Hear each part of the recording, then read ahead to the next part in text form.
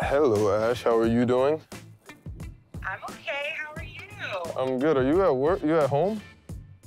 Yeah, I'm working from home today. You maybe want to get some tickets because I'll be staying in Athens for 2 more years. Oh my God. So exciting. I'm over the moon. I'm sure Porn will be so excited. So I can't wait to visit. So I still have to tell Mom, I still have to tell Dave, still have to tell Josh, everybody, but I'm pretty sure everybody will be excited. I'm so proud of you. Thank you. Thank you. I'm happy. I'm happy. It's crazy, but I'm happy. I'll let you get back to work. And we'll talk soon. Okay. Okay, sounds good. Love you. All right, love you too.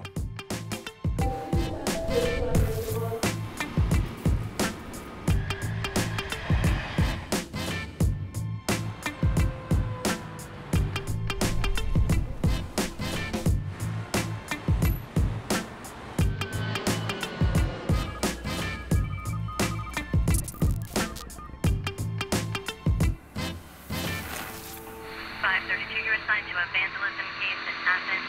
Did you copy the 505? Yeah, Mark.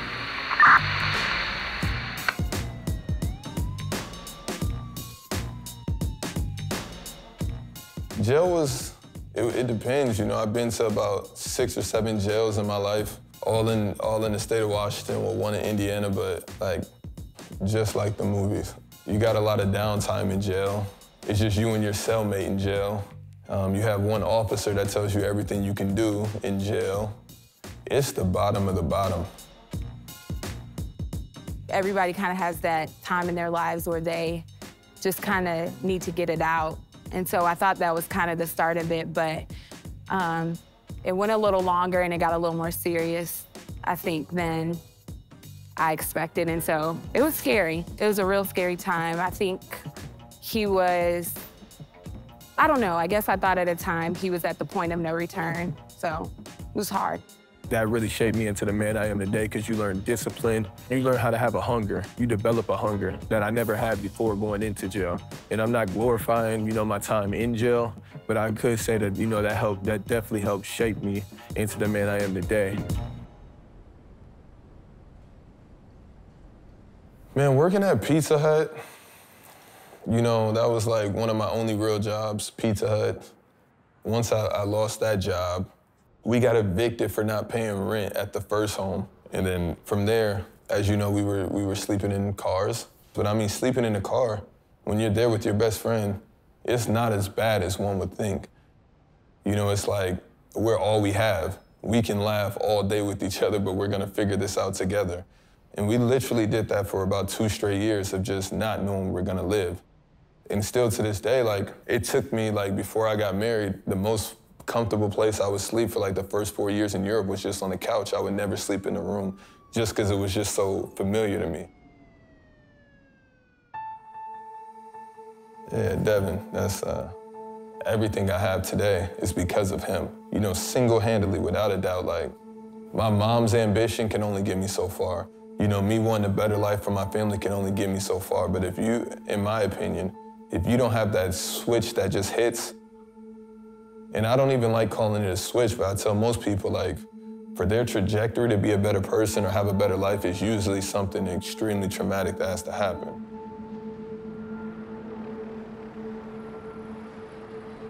I went out that night to celebrate Halloween just like, you know, millions of kids across America did. During the course of the night, my best friend, LaRon Daniel, gets a phone call. And then when I looked over at him, you know, his whole expression changed. He said, "It's Devin." And I'm just like, okay, what with Devin? And he was like, "They say Devin died." I don't feel like it's fair to me to have so much success because something as ugly as that has driven me to this point. You know, with everything that I do, it's for number 40.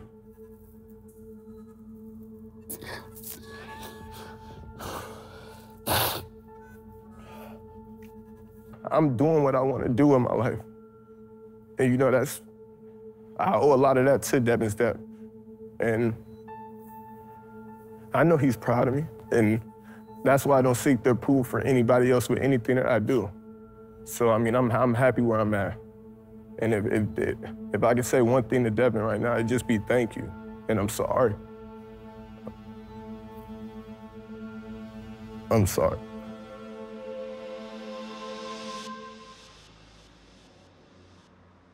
Or would we ever consider just staying in Europe and living here? I don't know. I just feel like, we have to think about it now. I don't know if like our life is this way because we play basketball and we're in this basketball bubble of like life.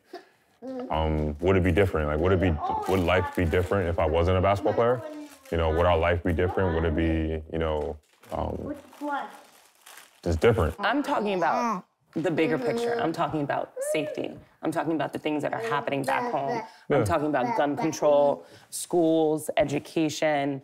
I mean, even talking to some of the girls and being on the trip, like some of them are even considered staying overseas. You know, more American players are thinking about making their lives after basketball still in Europe. And I feel like that's never happened before. I feel like it's never really been a conversation that people had to have before. So Would you guys want to live here forever? No? You want to live in both places? You want to live in both places. You want Dad to play until he's 50? No. Yeah, me either. Both. Both? You can do everything in here.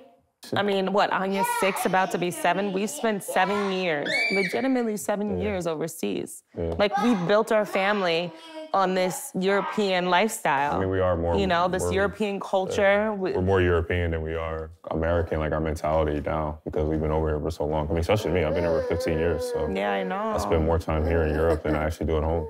But also then around the holidays, it makes us feel like we're missing stuff. Like just talking to our friends now and talking to my brother and your sister. I know, babies are coming. And you must admit that first week when we get home. It's exciting. It feels good to be like in our house, you know, like, right, Cash? So, I don't know. Time will tell, we'll see.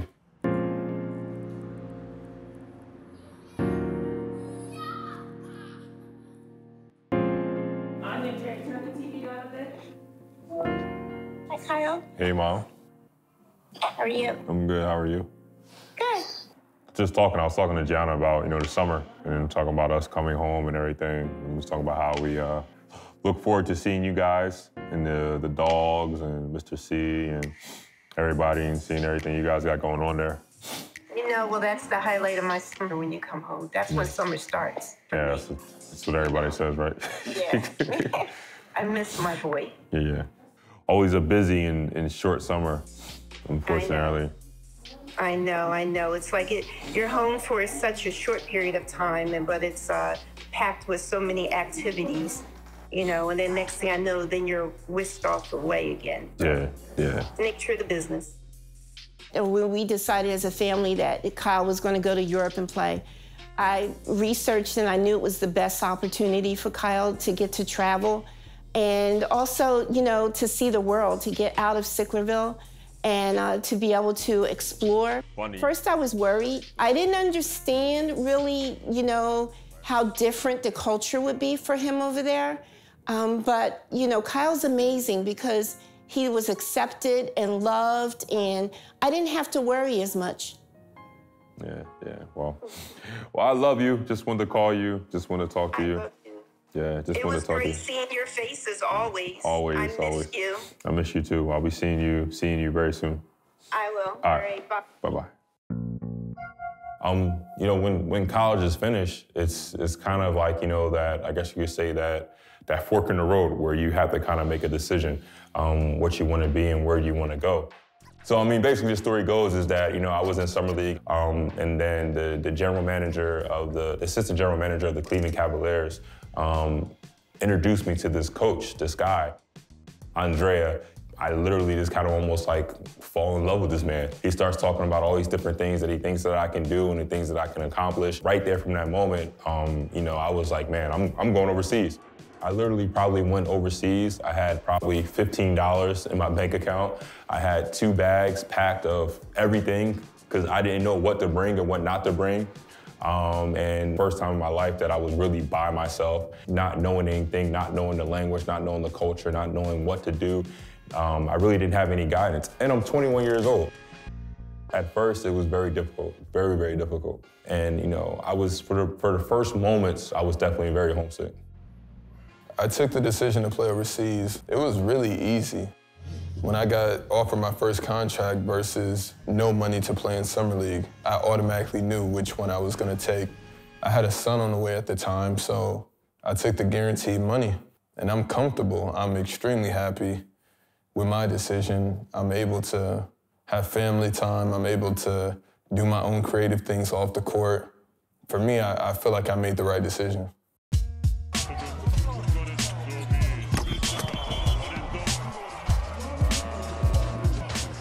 I left Italy to go play in South Korea. Culture shock. I'm trying to find the words to explain it, but it was just so foreign to me. You walk into a McDonald's and there's no clerks, everything is computer. And this is, you know, this is 7 years ago. I'm like, oh my God, like they're so technologically advanced over here. I'm like, wow, and I love it, but I'm just like, everything, when you go into their malls, it's crazy, it's huge, every place is clean. And then Turkey, you know, can never really put it into words how appreciative I am of Turkey. You know, my wife is Turkish, my son is half Turkish. You know, that's always gonna hold a special place in my heart. For me, when I go to Italy, I'm Italian. When I go to Turkey, I'm Turkish. That's just how I am, you know, I wanna fit in.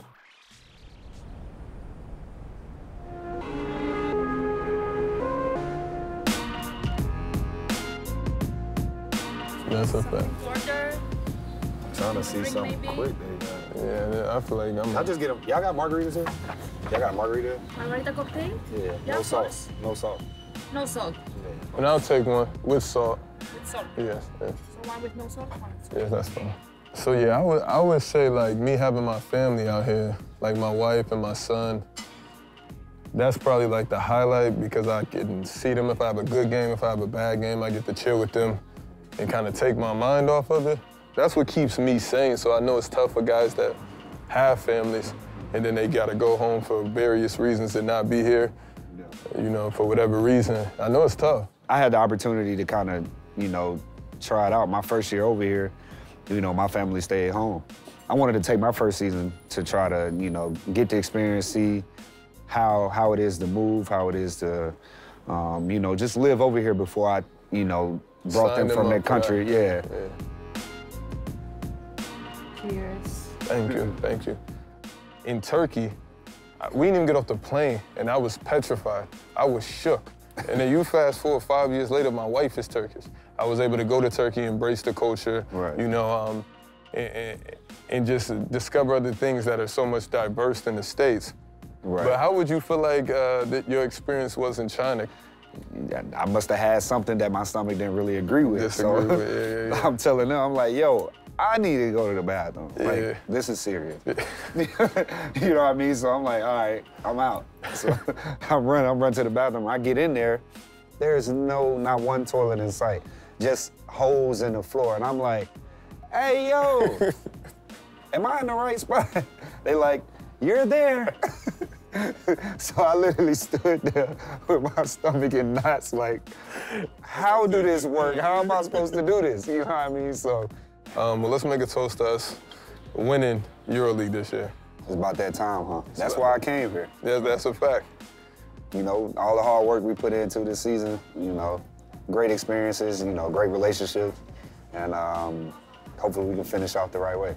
Say less. Yep.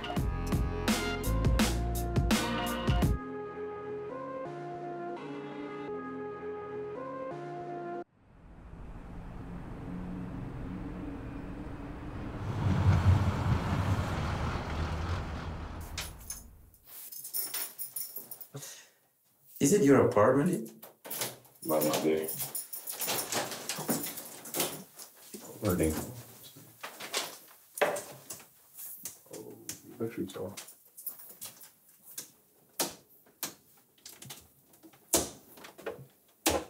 When I got back here, there was a notice on the door saying that the electricity is off. I haven't been there in 8 weeks, so this is the life that, that we being overseas sometimes, being away. There is where I think I really experienced like my first real overseas experiences because, living in Moscow, Russia is kind of totally different.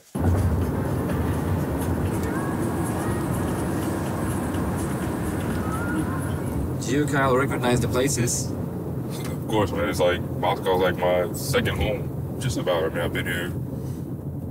This will be my 5th year, so I know everywhere. I feel like just about now. I feel comfortable here. Coming here before, my first time I can remember, I was almost like where is everything? But now it's like it feels like home to me.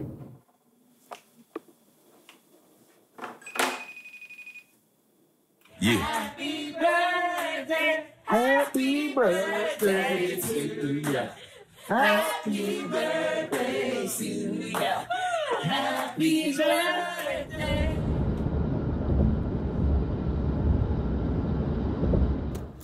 We are in the car. Anya, say hi.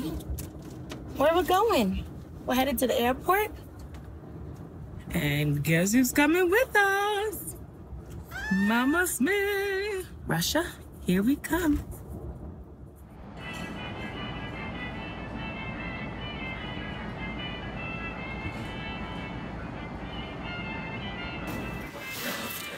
Well, we made it to Moscow. Wasn't the best flight, meaning Anya didn't sleep. But we got here safe and sound. Is this where the luggage is coming in? And look who we found. Anya, look. Say hi, Dada. Yeah, she didn't sleep on the plane.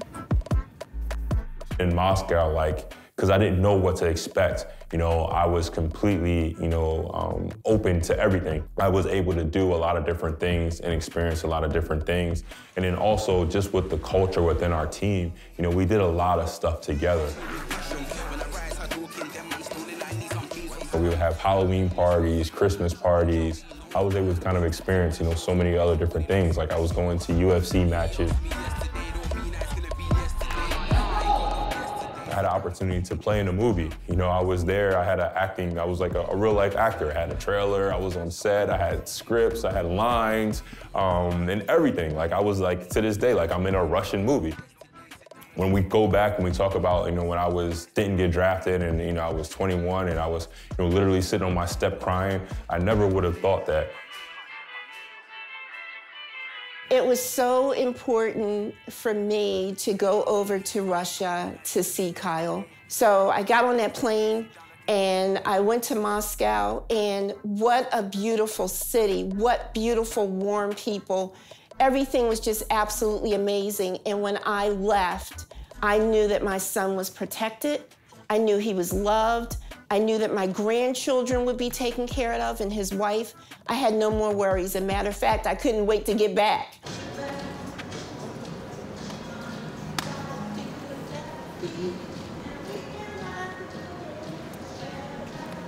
Hey, come on, Dad, let's get it.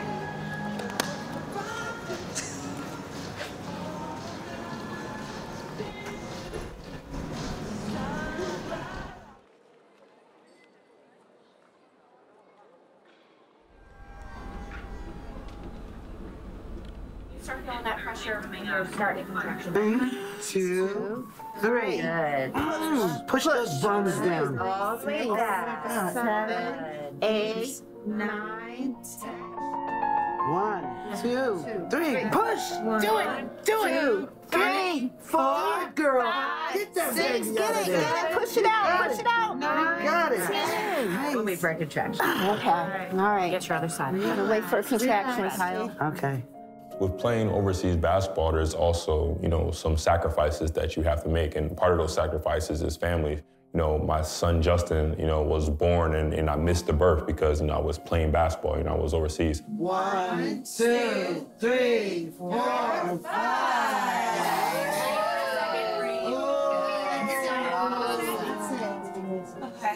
right, let's push. 1, 2, 3. There we go.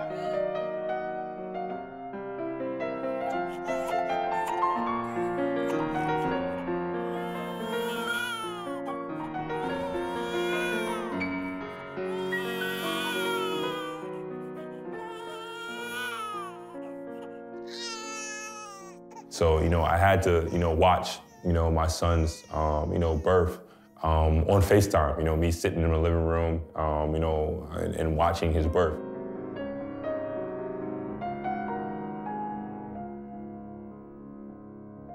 Oh, I think I'm liking Justin too. Daddy, it's your decision. Oh, name? Justin.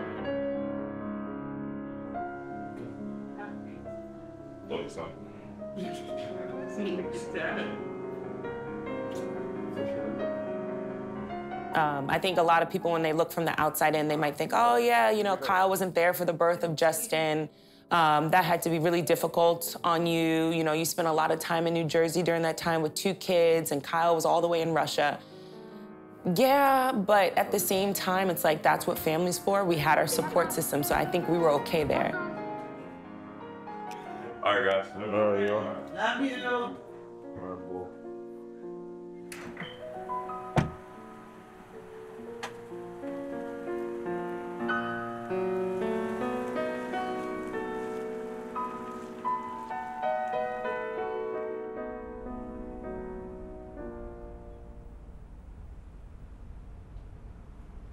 We do a margarita pizza. And then can I do the gusto lungo? Yeah.